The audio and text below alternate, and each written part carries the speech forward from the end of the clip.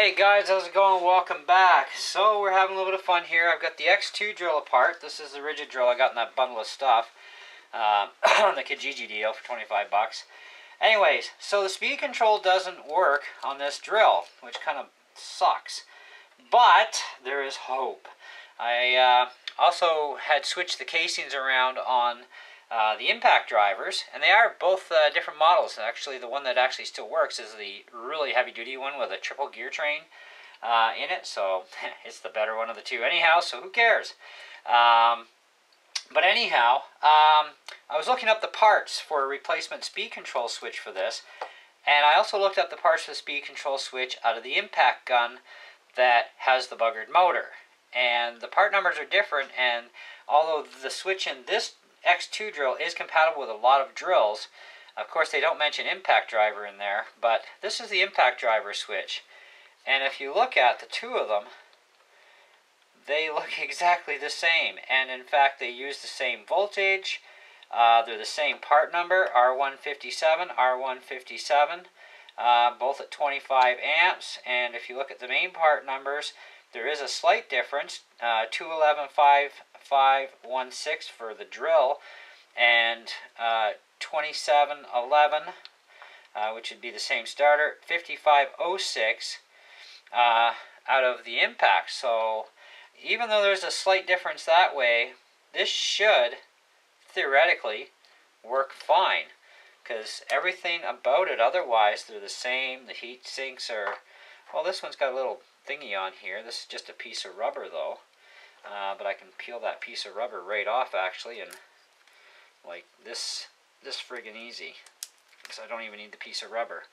And then that's probably what the difference is in the part number, is just a piece of rubber.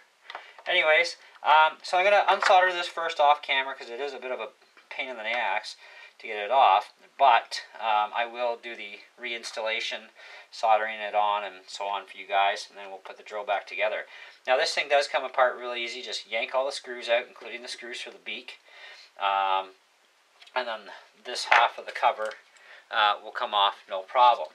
And you'll see there's also the security tag. We don't need that. That's stupid. Anyways, and even the battery connector sliders, they're the same orientation. They go in the exact same way, so that is something else that's the same. So what the hell? Let's do this. Don't go away. I'll be right back as soon as I get this unhooked. And we're back! Anyways, so we've got this old one off. Toss that to the side. Now we've got to put the new one on. And by the way, do not cut these wires. They don't give you enough extra. This is like a really precision thing with them for some reason. And try not to bend up on the contacts either. So I'm going to have to put this back in like so, because I can't cut the wire and it's not going to feed back through the hole. So I'm going to have to actually surface top solder it, which is fine. It'll be really super strong anyhow, so I'm not worried about that at all. So let's get this thing soldered back on here. And negative is negative and positive is positive. The switch is marked, by the way, negative and positive, and so are your wires.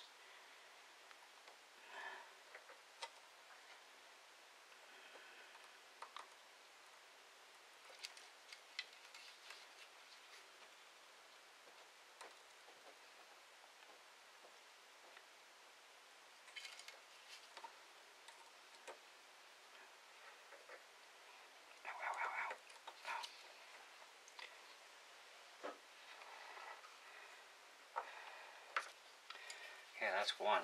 Frig, that gets hot on the fingers.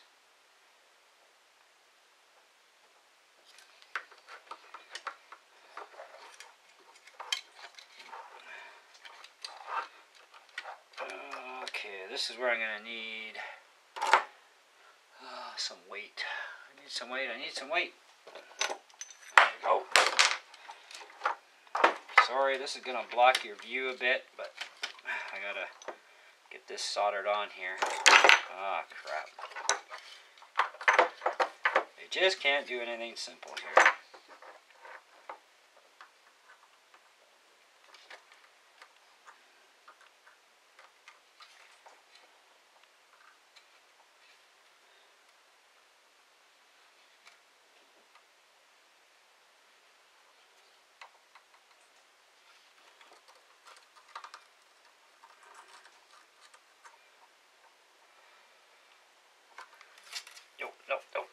That's not gonna work. Okay, I'm gonna have to do this off camera and get my wife to help. Hang on. Okay guys, we're back. Time to test. I've got my lithium ion battery on here. It's just more convenient right now. It's all plugged in, so let's see if our speed control works. Oh, lovely.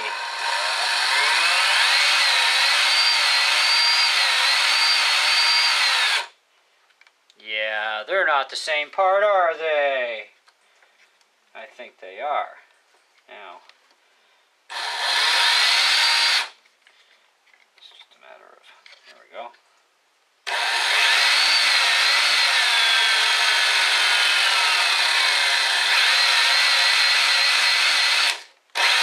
Oh, and the brake works perfect too. Look at that. Let's check the other gear out. And we got reverse too. Everything works perfect. So, for you people out there that want to know, though there is a slight number difference, okay, 25 amp is the same. R157 down below, 24 volts DC, the same. 2711, the first four numbers are the same. Okay, now this switch here that's now hooked up, that's off that other impact gun. Okay, and this one here, the original out of this drill is 2711 5516, okay, versus 5506, 25 amp, 24 volts DC, R157, boom boom, chicka-la-la, and the only difference between the two damn switches was this chunk of rubber was on the impact one, which wasn't on this. So, if you've got the same type of situation going on and you got a spare drill to gut, that's a good way to do things in my books.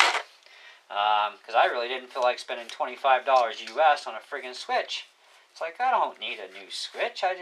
I've got a switch here. It should work, you know, in theory. And theory is correct. Now, one thing I do want to point out, though, this is the motor out of the other impact gun. This is the light-duty impact gun. The guns look exactly the same. On the outside, you cannot tell them difference, other than obviously the model numbers are different. This is the one with the lighter-duty gear train. It's got a very small pinion. The other one's, you know, bigger and chunkier. This motor kind of like, I don't know if you can hear that, but listen. That rattling is generally not a good sound, and so that motor is actually shot. And by the way, these are about 60 bucks. Well, 56 bucks US. And it's like, wow, I don't care. I didn't need two impact gun drivers anyway. So that concludes this video. It works. It's great. Before we go completely, though, I will reassemble for you guys, so you can see how this thing goes back together, actually. So, let's twist and manipulate wires and figure out how the heck this actually does go back in.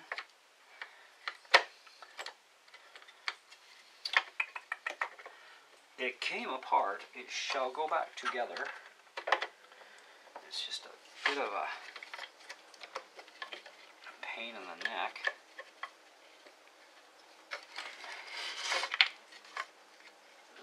Gotta give that a little bend. That gets a little bend, because that's got to actually feed down into the slot.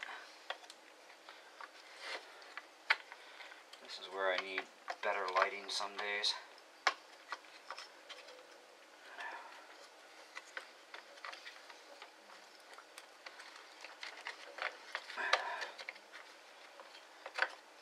That goes in like so. There we go.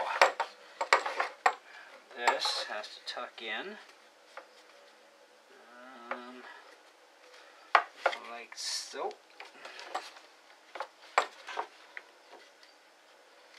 Okay, that part's in, and we need our transmission switch. Gotta make sure that sucker's actually in there properly. So we'll put it back in the low gear.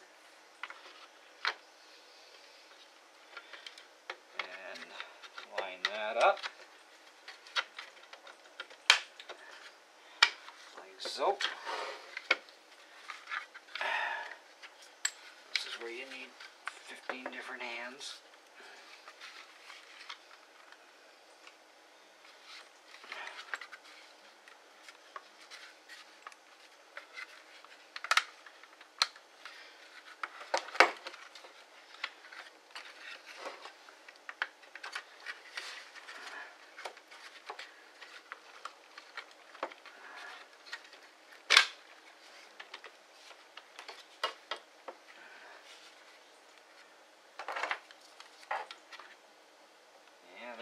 exactly the same. So it's just a matter of manipulating.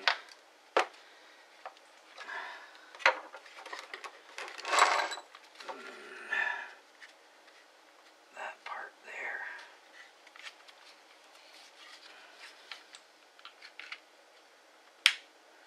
Okay, that's in the middle, so that's trigger locked. Nope, that's unlocked. That's locked.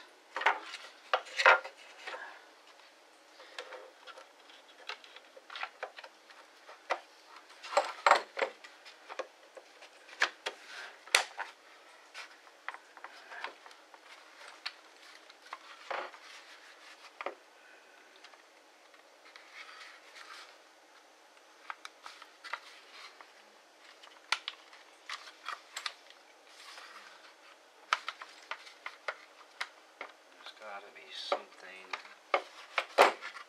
Maybe I got it.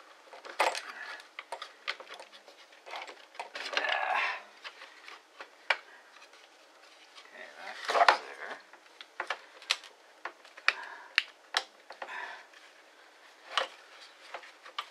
That squishes there.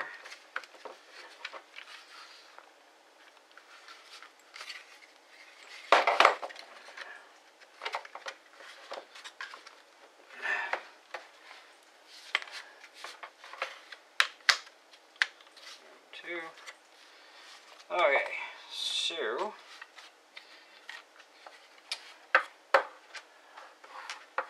first screw is right there.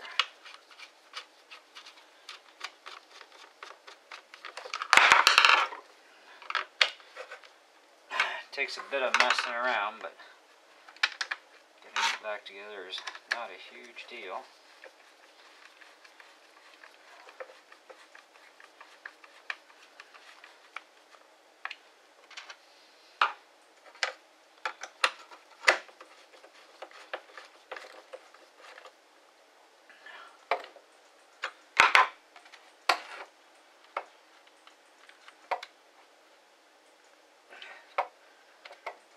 Okay, I'm monkeyed up. I gotta get that stupid clip back in. Not like I really need it, but you know, you gotta kind of put the drill together all the way.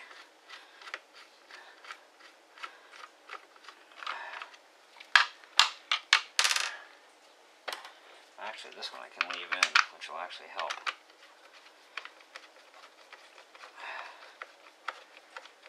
That's a bit of a pain. Alright. Pull this one back up.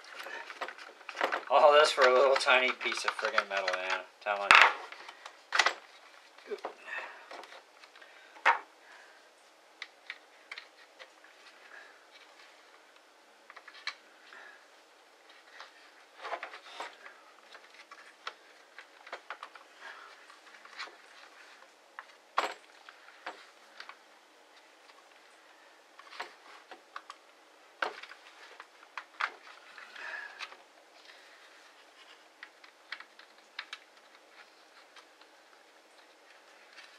It's actually going to spread apart a little bit. Tricky part is remembering the little tiny things here. Where they gotta go. Bingo. I win.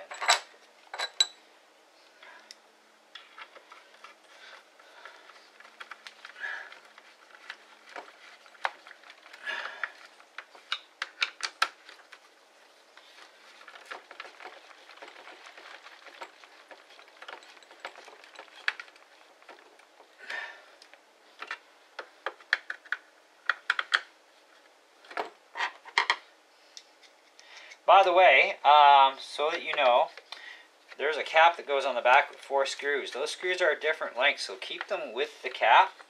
The same as the screws for the front metal nose, they're also a different length. So I put mine up over here because they're a different length than these. You want to make sure you get all of them in the right places, so don't mix that stuff up, man. Otherwise it's going to suck and you're going to be taking crap apart because screws are too short, or you know, if it's not long enough, you're going to have a problem too. So then we squash this back together, and this, does that matter? Actually, I don't think it does.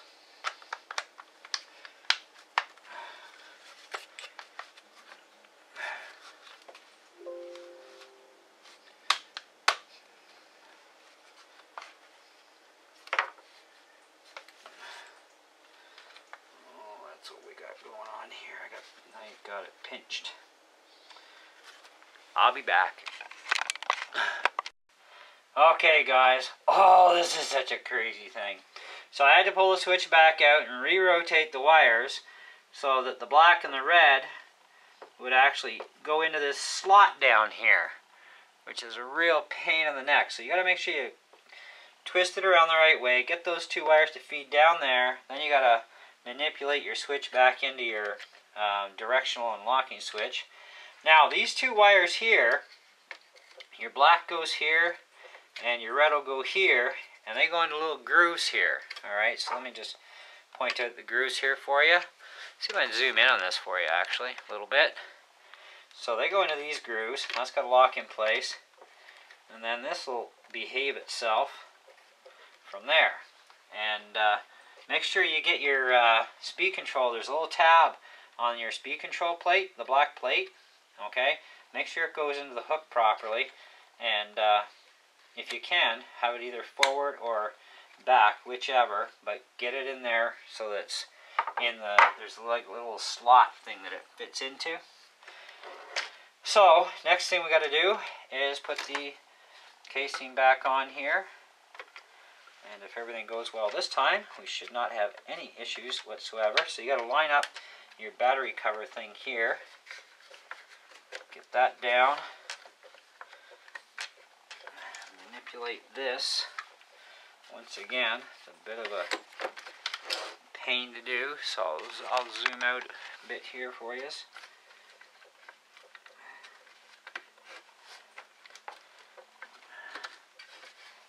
This can be a little bit tricky, and you gotta, everything has its little place in here. You gotta kind of get it to all comply. There we go. A little push and twist. That's in.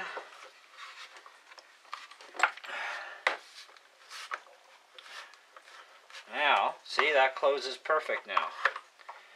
So, we're going to put this bugger on first.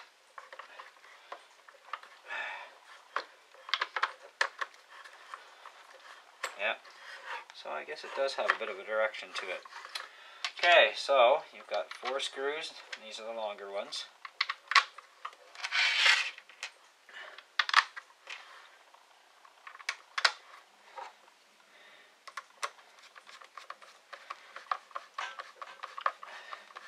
Now, don't reef the crap out of the screws, okay? You are going into plastic. And yes, I just figured that out. This is kind of a good thing. Oh, little stupid piece of metal for your bit holder. It doesn't affect the operation of the drill, but if you ever wanted to use it, you kind of need that metal piece to do that with. Trying not to take this whole thing apart. There we go. In she goes. You know what? We're going to lock that in place.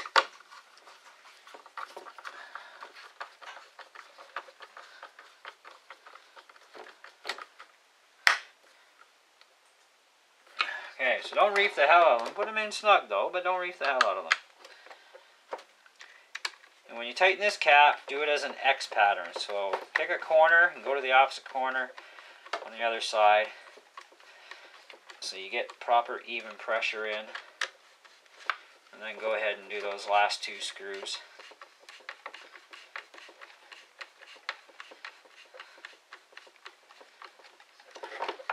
I know some of you are like, this could have been a shorter video if you sped stuff up. I don't feel like speeding stuff up on this.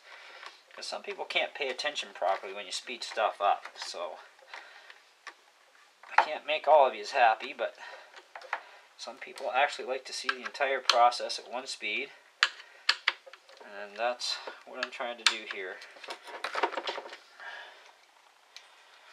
Okay. So now I'll put the rest of the handle screws in. And our other battery that we've got on charge trying to repair here is doing pretty good. It's at 22.03 volts, so that's good out of 18. Your batteries always charge higher. And we've got 1,111 milliamps and going. So by the time this battery's done, that'll give me 6 batteries I've recovered so far. So I think I more than got my 25 bucks worth out of this deal, guys.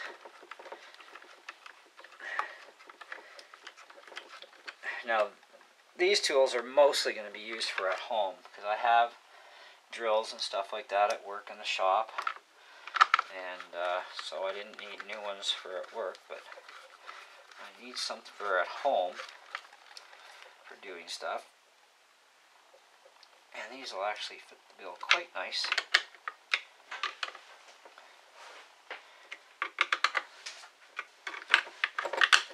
Okay, now front nose piece screws.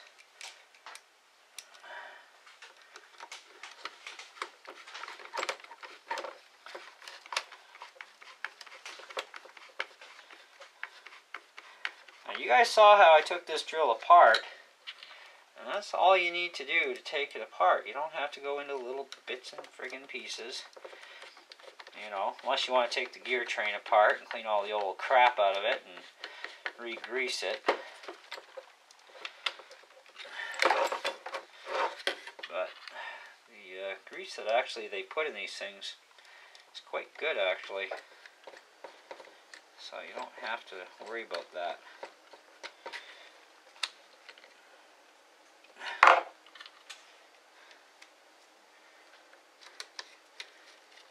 This will be the last time this drill comes apart, because for what I paid for this stuff, I'm really not going to buy repair parts. Okay, time for test number 2.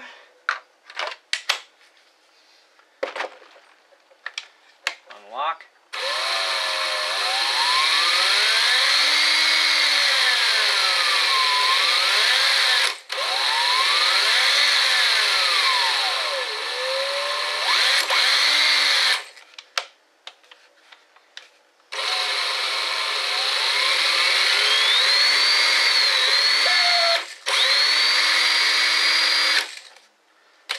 Stupid clutch. Speed 1.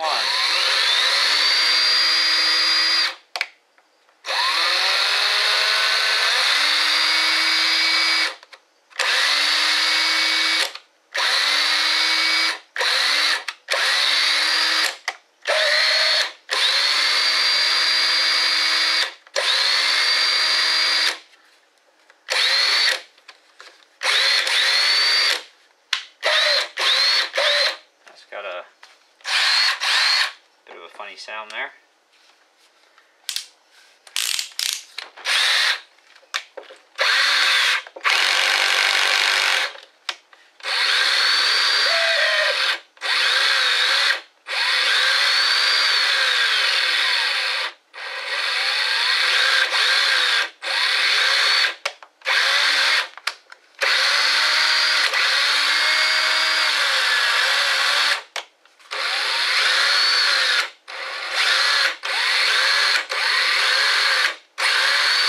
It's just something to do with the electronic brake, or I don't know. Maybe need a lube job. Yeah, right about there. It's not coming from the motor. There doesn't appear to be any gears gone. Forward.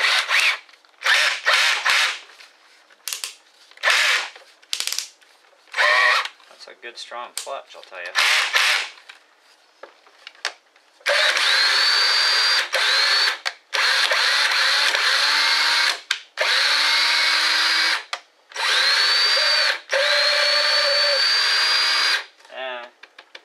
probably could use a lube job. Another day. Maybe. Good drill though.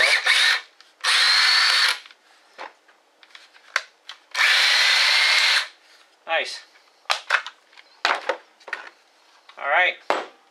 So, appears it runs. Appears the speed control is fine.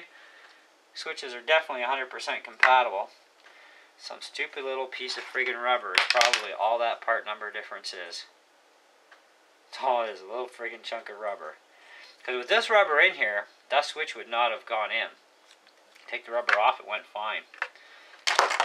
Anyway, that's it. That's all. I guess I should actually, at some point, re-lubricate the gear train on this thing. This drill has been well abused and well used, you know. But she's still going, and we now have speed control again. Awesome. So, thanks for watching, guys. Catch you in the next one.